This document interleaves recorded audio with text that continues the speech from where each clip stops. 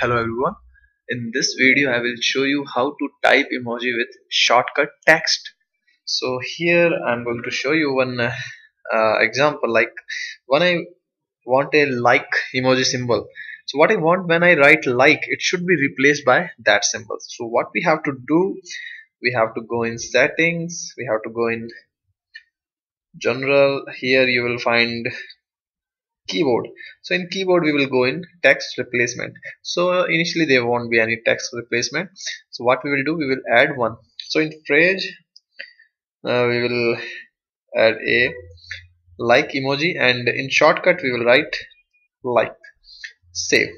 So it's saved now. Now if you will write this like, so if you can see here, this emoji came, and you can select whether you want text or emoji. So in this way you can create a shortcut for any sentences, any emoji. Thank you very much for watching.